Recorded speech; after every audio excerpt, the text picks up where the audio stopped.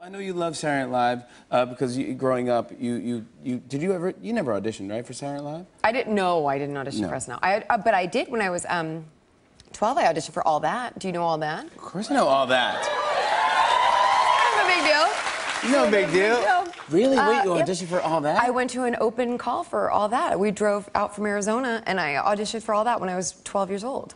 And what did you have to do? Well, I guess it was sort of like SNL, except for I didn't know that you had to have characters. So I thought they were going to give us sketches, and then like 5 minutes before I went in the room, they said, you need to have 3 characters when you come in the room.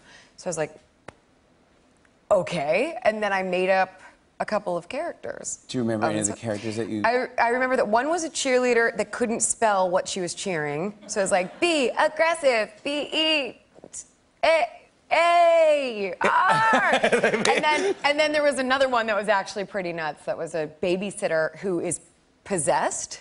So as she's reading books to the kids, she's like, and then Goldilocks and the 3 bears were together. And she like, catches her head.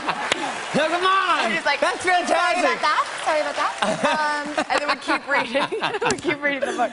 Oh, my gosh. It was a pretty special experience. But you didn't get that. But I did not get that. I'm happy that you didn't get... It's shocking, right? It's shocking. No, you should have got with that. Come on, but I'm happy because where you ended up is just so great, and gosh, you're fantastic, and you know what? We love you here.